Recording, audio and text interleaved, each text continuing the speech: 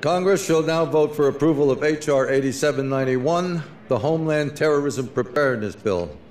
Said bill requests emergency response funding up to and including, this section is classified, dollars to prepare for a national level terrorist attack and or attack from classified.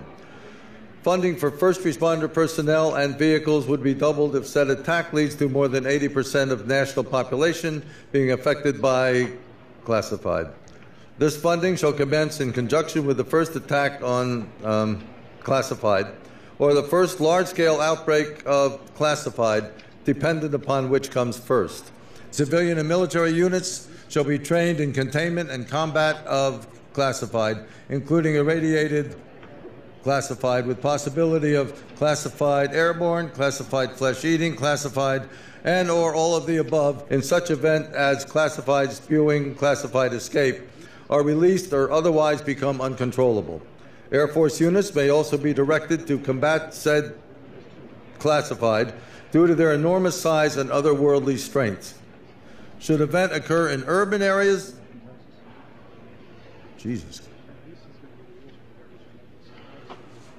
that's classified, far surpassing our darkest nightmares. Should casualties exceed classified, body disposal actions shall be halted and associated resources shall be reallocated to classified underground, classified protected birthing centers.